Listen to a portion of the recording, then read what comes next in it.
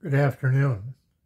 I'm Pastor Mark Kolbo of the Michigan Lutheran Church of Michigan, North Dakota. Speaking to you from our beautiful dining room in our home in Prairie, North Dakota. And we are in our midst of our Lenten series for 2024. And today's date, of course, is the was it the 13th? Let's see, 10, 11, 12. Yes, it's March 13th, 2024. We are in our series on the 10 Commandments and how far-reaching and how deep they are.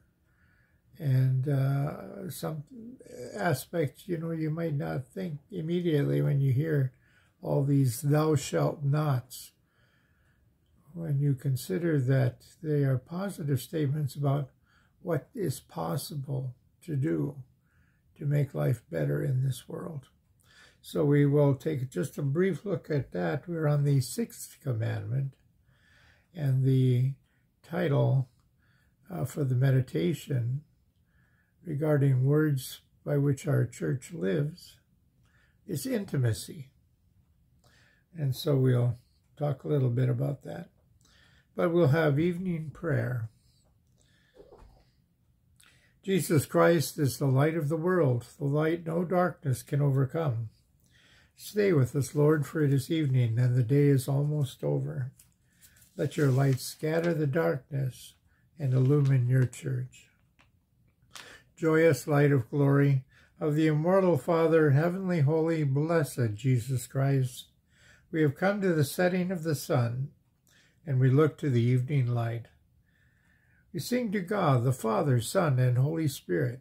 You are worthy of being praised with pure voices forever. O Son of God, O Giver of life, the universe proclaims your glory. The Lord be with you, and also with you. Let us give thanks to the Lord our God. It is right to give him thanks and praise. Blessed are you, O Lord our God, King of the universe, who led your people Israel by a pillar of cloud by day and a pillar of fire by night. Enlighten our darkness by the light of your Christ. May his word be a lamp to our feet and a light to our path. For you are merciful, and you love your whole creation. And we, your creatures, glorify you, Father, Son, and Holy Spirit. Amen. Let my prayer rise before you as incense, the lifting up of my hands as the evening sacrifice.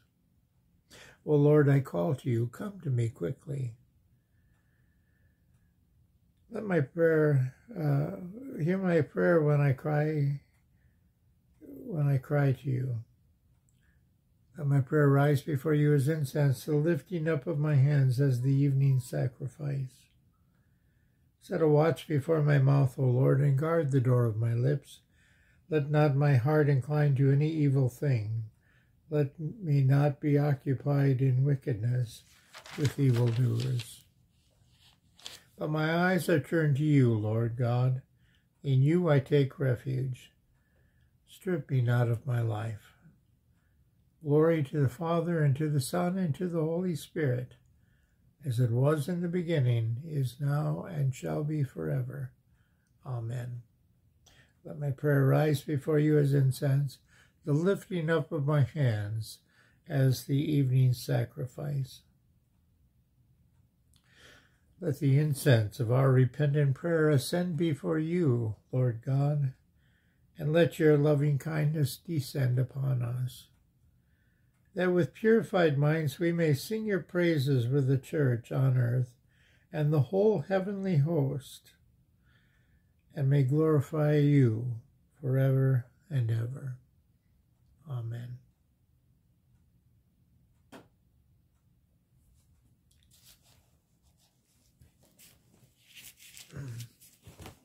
So as I said, we are on commandment number 6. You shall not commit adultery. Now, immediately everyone thinks about cheating, that Jesus is about cheating in marriage between spouses and from one against one spouse or the other. And yes, that is true. Jesus and Luther, we'll find, have some very more broad-reaching implications. And as I quoted from the Sermon on the Mount last week, I will read a little bit from the Sermon on the Mount this week. And although it seems a little bit narrow and speaks maybe in terms that are going to be hard for our modern ears to understand, of course, you see that Jesus goes for depth in this commandment as in the prohibition against murder. Jesus said, from the beginning with the 27th verse of the 5th chapter of the Gospel according to St. Mark. Jesus said, "You have heard that it was said, 'You shall not commit adultery.' But I say to you that everyone who looks at a woman with lust in his heart has already committed adultery with her. In your right eye, if your right eye causes you to sin, tear it out and throw it away. It is better for you to lose one of your members than for your whole body to be thrown into hell. And if your right hand causes you to sin, cut it off and throw it away. It is better for you to lose one of your members than for the whole body to go into hell. It was also said, 'Whoever divorces his wife, let him give her a certificate of divorce.' But I say to you that anyone who divorces his wife except on the ground of adultery or unchastity, causes her to commit adultery, and whoever marries a divorced woman commits adultery." This is the gospel of our Lord, although you might say, well, that sounds an awful lot like the Muslim Sharia law, where they have all been seen to have cut off hands of those who steal and all that. And it is true, it is pretty extreme, but Jesus is trying to get us to sit up and recognize, of course, the seriousness of this business and about, how easy it is for us to fall into sin. Now, I like to take myself at this point to Luther, usually, who has an even more radical proposal for our consideration. We think immediately in our very salacious age about, we jump to the conclusion that, it's adultery, it's about sex. And it's about cheating, one spouse cheating on another spouse. Yes, it is about that, but about much, much more. In this age, too, we have, and of course, many, more conservative people will call this woke, but it is about attitudes and thoughts and actions and words toward sexuality as a whole. And as I would say, toward relationships, because, the prohibition against adultery is not just, to keep us from doing naughty stuff sexually, but it's about preserving relationships, and relationships, of course, throughout history, especially that of marriage is not simply a friendship, although that should be a very important and big part of it, or companionship, or someone you can just live with, but it's an economic reality. It's a business contract. We are partners. And even those who are not formally married will often have partners. And it's not just about same gender relationships. You know, there are people who I've known who have been living together as male and female for many years, and of course without benefit of the vows and the certificate and the rings, but as partners. And in many ways, those people take their relationship, I think, as seriously, if not more so, than a lot of married couples. And what I have to say here, too, let me just interject this now before I lose you. It's not just about the, hetero relationships, but also I think it touches upon relationships in the LGBTQ community, and should do so. It's about loyalty and devotion, and above all, and this will be what you will hear me say this during this Lenten series from week to week, about trust. Remember how we begin the commandments that you should fear the Lord your God. You should fear, love, and respect. You should fear, love, and trust the Lord your God above everything else. Well, relationships between people are based on trust, or should be based on trust.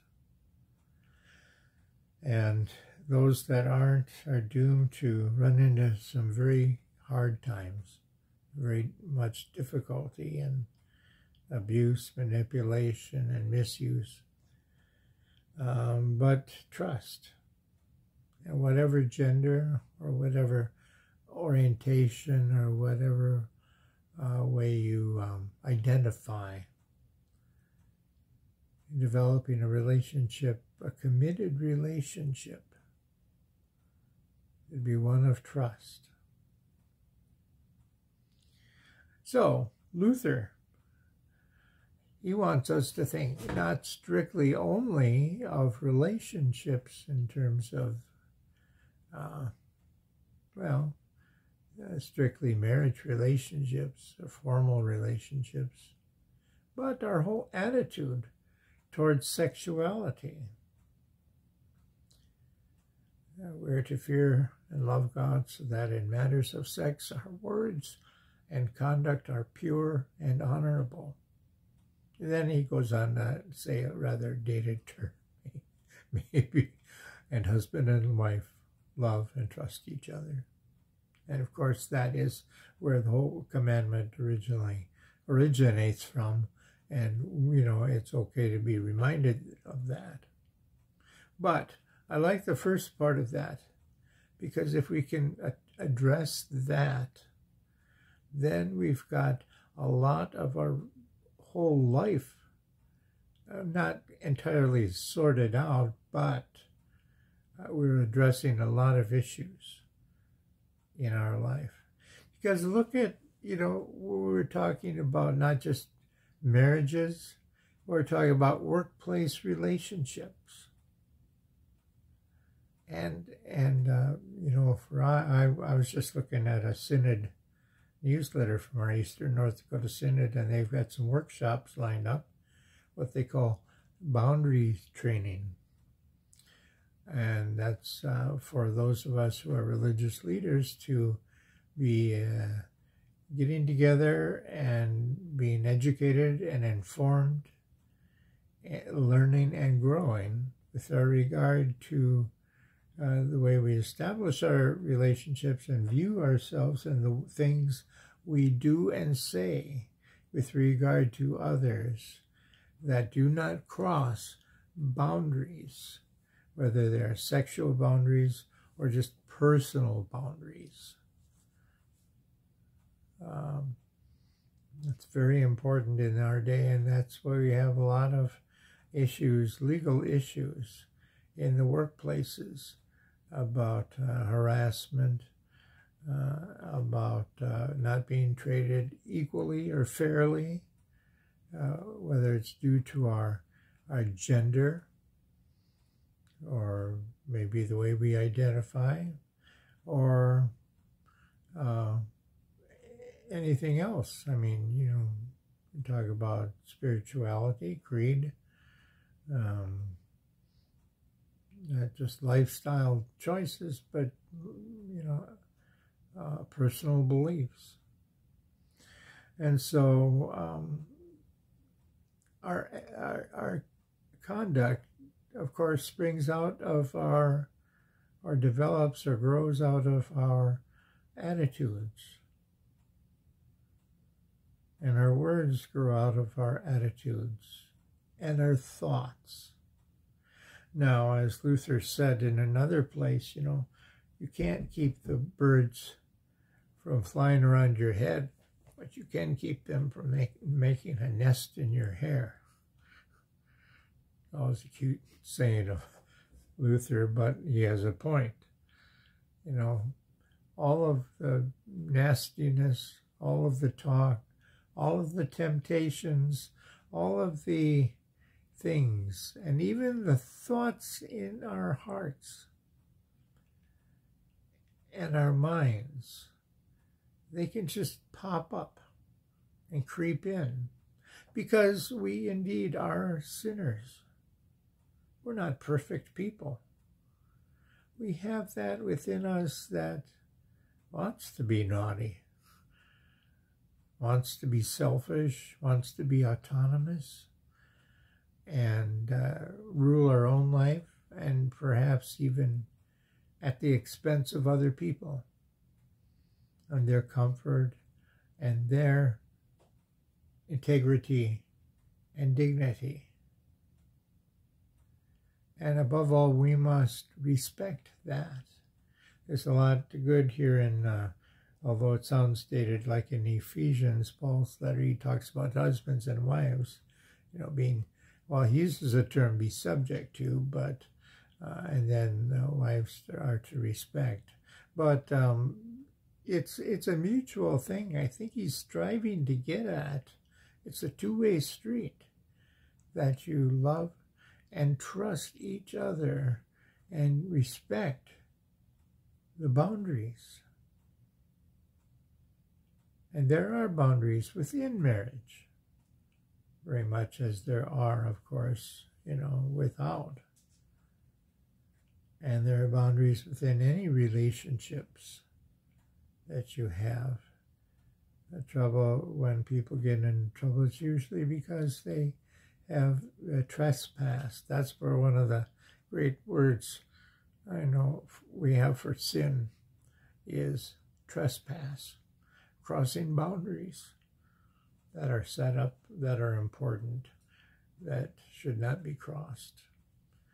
And of course, it's always helpful when those things are made clear. And of course, you know, you should learn and grow, and even without another person having to tell you where those boundaries are, you should know. In many cases, what is a boundary? Just as you have boundaries, and you would not want them to cross. See, that's to get back to the old golden rule, to do unto others as you would have them do unto you. So respect others' boundaries as you would have them respect yours. It takes another thing, another word, I throw at you here, something that we all are sadly often running short of in this world, in this time. But it's so important for all, the keeping of all commandments. and all our relationships is empathy. Should empathize and put ourselves in the place of other people so that we know how to behave, how to act, how to treat others with the respect that we ourselves would want to be treated, to grant others the dignity and the integrity of person that we ourselves wish to be treated. And so in terms of relationships, in terms of intimacy, because that is, as the priest Henry Nouwen had a great little book on intimacy, and he's not talking about sexual intimacy, he's talking about, although, that comes up once in a while in the discussion, but he's talking about the relationships and the closeness. We yearn as human beings for fellowship, for friendship, for relationship, to be close, to be intimate, to know others as we ourselves wish to be known. And so it is vitally important that we respect that. That's intimacy with boundaries. Intimacy, where the lines are set, hopefully clearly drawn, but easily discovered. And that we come to love others then, as we would want ourselves to be loved, and hopefully better than we love ourselves. Amen.